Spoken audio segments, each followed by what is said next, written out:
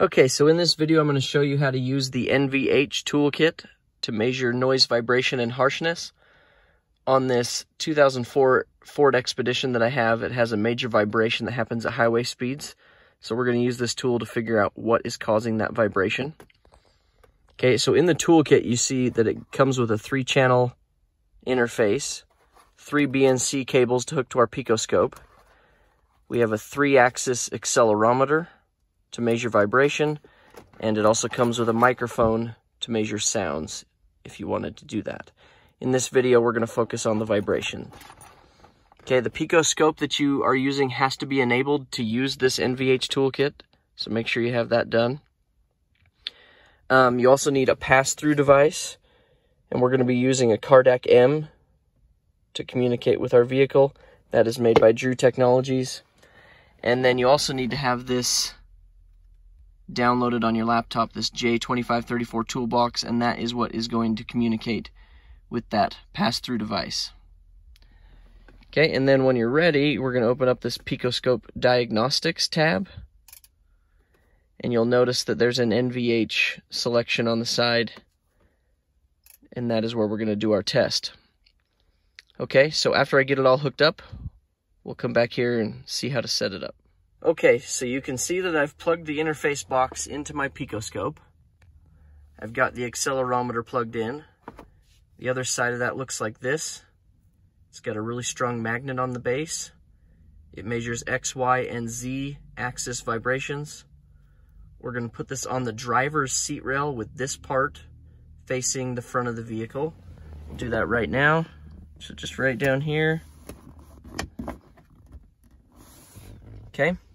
We've got our pass-through device plugged in to our OBD2 port. Our key is in the on position. All right. And then remember I told you got to open up that toolbox first.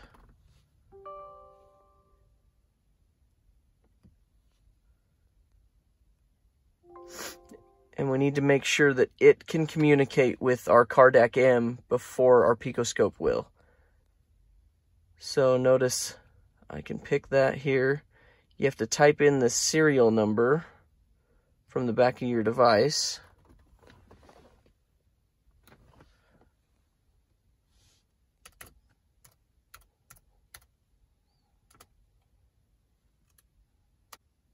Okay, and we're logged in. And you notice that it has found that Cardac M and we are communicating now. All right, now we can go back and open up our Pico Diagnostics software.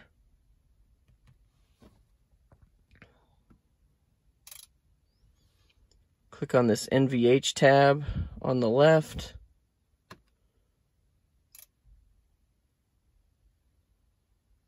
Start a new test. Pick which device you're using as your pass-through. It will try to communicate with it. And then we're going to put in some vehicle information. So this is a V8, 4-wheel drive. It saved our previous settings from the last time I did this, so that is the correct differential ratio. That's my correct tire size. We're going to use this 3-channel with the accelerometer. Shows you how to hook it up, where to put it, and now we're ready to go. So this is the screen where we're going to record and analyze our vibrations.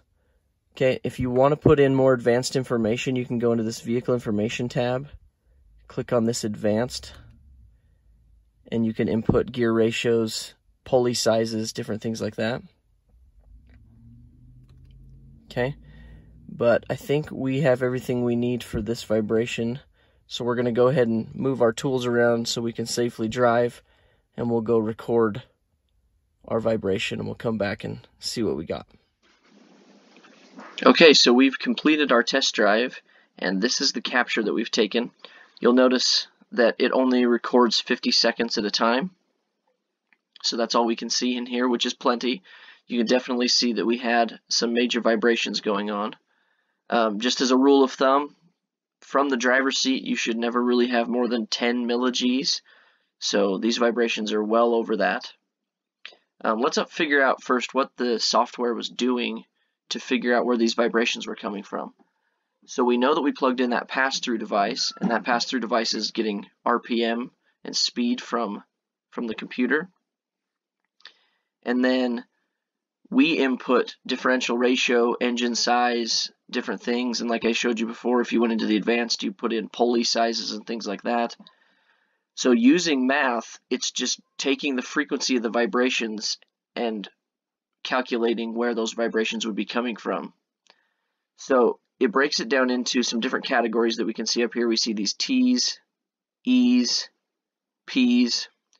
So T vibrations are tire related, and you can see there's 3 of them. There's a T1, T2, T3 right there. These are orders. So this is a first order vibration, second order vibration, third order vibration. First order vibrations are happening at the same frequency as the components. So these are happening once per tire revolution, twice per tire revolution, 3 times. And then you got these E's, which are engine vibrations. Same thing. E1s would be happening at the same speed as the crankshaft, 2 times the speed, 4 times the speed. I don't see any E3s on here. And then these P's are prop shaft vibrations or drive shaft vibrations. So that's where most of our problem is lying, as you can see. So we have a vibration that's happening every rotation of the drive shaft, and you also have this other vibration happening as twice the speed.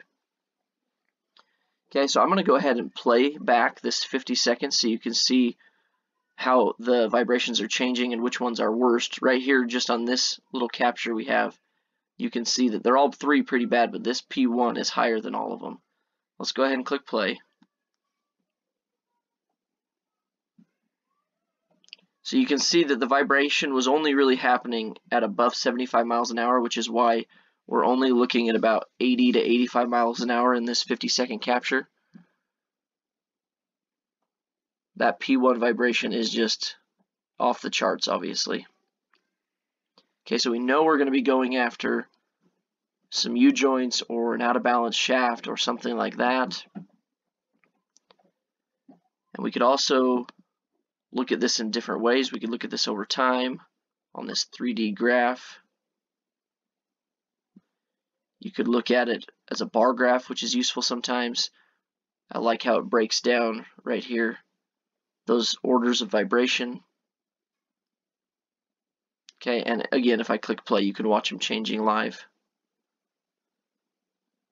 So this is just a basic video on how to use NVH. Obviously, you could probably do a little bit more, but this should give you everything you need to pinpoint where vibrations are coming from if you have them.